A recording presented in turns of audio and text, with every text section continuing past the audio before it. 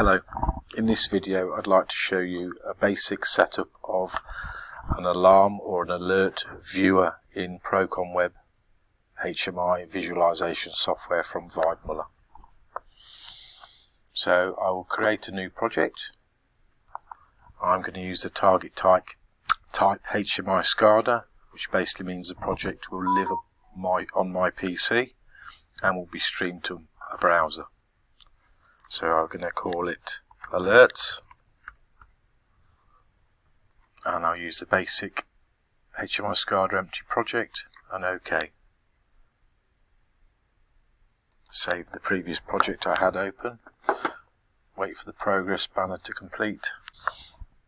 Project's now open, so we can see the project tree. So the first protocol would be to set up some variables to generate alerts or alarms. So if we go into process connection, for simplicity I'm going to use internal variables.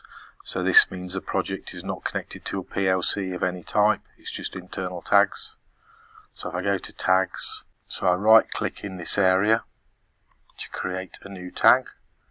I'm going to use a Boolean digital and I'll call it alert1, and this means it's an internal variable, the driver type. There is not really anything else I need to set up there, so I'm going to duplicate that, duplicate tag, and then duplicate again, so it's automatically naming them, and then I'm going to create a different type of alert tag based on a number.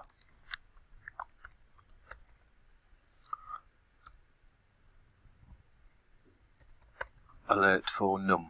Okay, so I've basically created 4 variables, internal tags. Now what I need to do is go into message processing, messages and groups,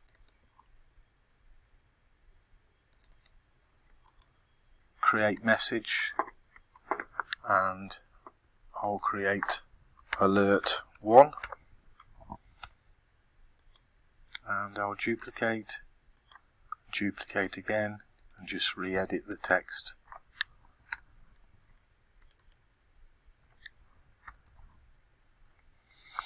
So when you have an alarm or an alert, you can define if you have to acknowledge it. So if I go here, active state, I can have no confirmation, so I'll leave that one as no confirmation. The next one I'll have as confirmation and go, and the next one I'll have as confirmation. So you can see the 3 different types. So I'm creating the alerts. I now need to associate them with an actual tag. So if I go to trigger, that will be triggered by a bit going high, BH. If I just drag that across a bit more so you can see it. Okay, so I now pick the tag, so it's going to be alert 1. Okay, that's going to be a BH as well, bit high, another one bit high, and then pick the different alert tags. Okay, so that's your most common type of alarm, just a bit going higher. Then we'll have a 4th one, create message, alert for num. So what I'm going to do this time is have no confirmation again, and I'm going to have a trigger which will be BN16. So this is looking at a 16-bit integer or word, and I'm going to look at alert 4, which is a number, and I'm going to say when bit 0, so that's parameter 1, so the number I have a parameter 2, and I'm going to say when bit 0 goes high, it will generate that alert 4 number message. So as you can see, I've used 2 types of alert, a digital alert on a bit high and a numeric alert on a BN16, so I'm looking at a bit within a word. But if you look at the pull down, there are lots of options here, and I'm sure they're not obvious what they mean, so the simple way of finding out what they mean and what other functionality you've got is to go into File, Help, and if I just search on BH, as in bit high, definition of messages, there's some information there, and if you keep scrolling down, there's more detailed explanation of what they mean.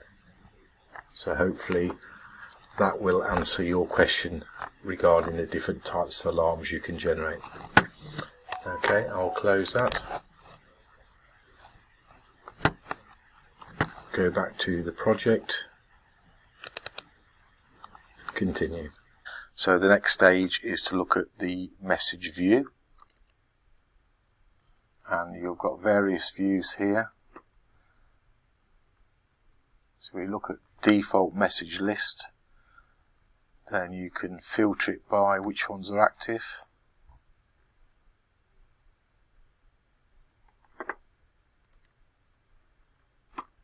So by default you've got the type, the number, the registration time, the acknowledged time.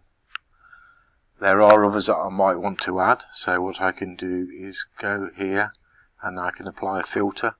So I'm going to put another time. I'm sure there's another option. I can have time ended, so I'm going to tick that as well. So basically in that default message view, if I disable the filter, you'll see that there are 31 different fields of information available to me. So I'm going to go with those 5. So if you can imagine, this is going to view in like a table view, like an Excel chart, and these are the cell order. So cell 0 will be the type, cell 1 will be the number, cell 2 will be the reg time, etc. So I've got 6 columns, 0 to 5. I can edit them, so I think I'm going to click on that and say move to be the first. Okay, so the first will be the text, the second will be the type, and then the number, and then the reg time, acknowledged time, and end time.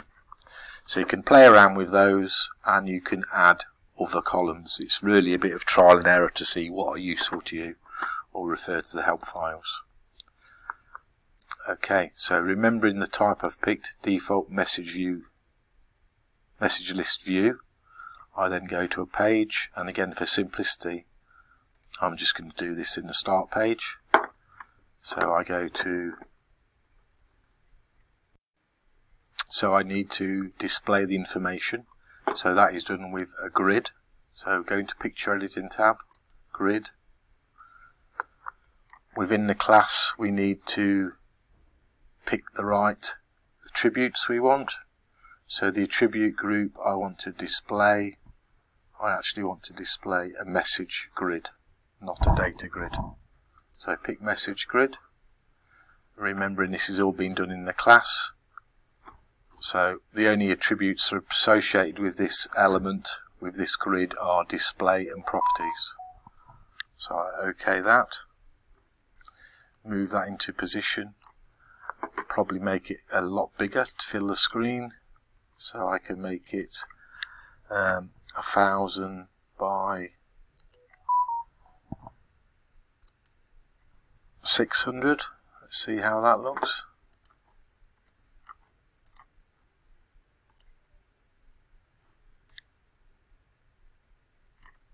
Okay, yeah, that's fine. Double click into that again. There are some other features I want to set.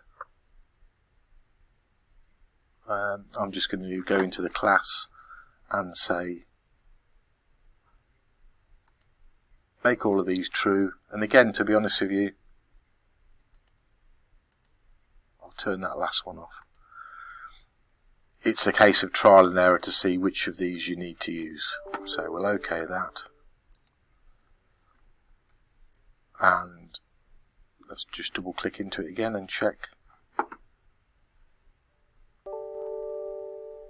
So within the class we need to go to view, and we need to change that to default message view. if you remember. If you look here, these are the fields of information we want to view in our alert table grid. So it's default message view, OK. And that gives you an idea of how it's going to look. We can OK that, and there you have it. That's what it's going to look like. That's just an example. To simulate the alarms being generated, we can add some tick boxes into the project. So if we scroll down the page, we've got some working area here. Go to Common Tools, Picture Editing, checkbox. We can add one of those, and we just want the attribute properties display and input. So we can OK that, and it automatically drops it in the top left corner. We can drop that down to the bottom here, and in the instance associate it with the first alert. OK, and then probably give it a label. So we go here, text fields, pull down constant text and drop it down, and again it puts it at the top. Move that into position and call that alert 1. Okay, and then we can be lazy and we can highlight both of those, make sure we've got them both. Control copy, Control V. Move along a little bit. Okay, drop that down, Control V.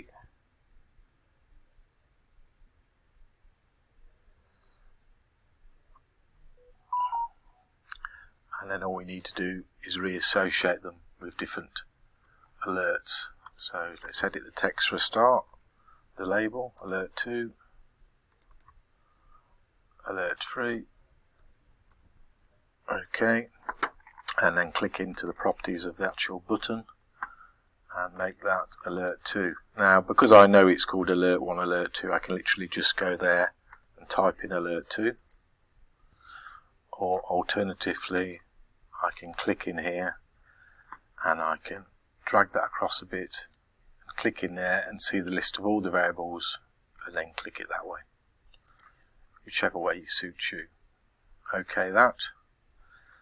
Okay, so basically I can trigger each one of the alarms, and then I also want a numeric display that I can edit to force the numeric alert. So numeric fields, digital number. I want to display, I want to be able to input, and I think that's all I need. So we can OK that. Again, it's dropped at the top, so we drag it into position. Give that a label as well. Again, be lazy, Control copy, Control V.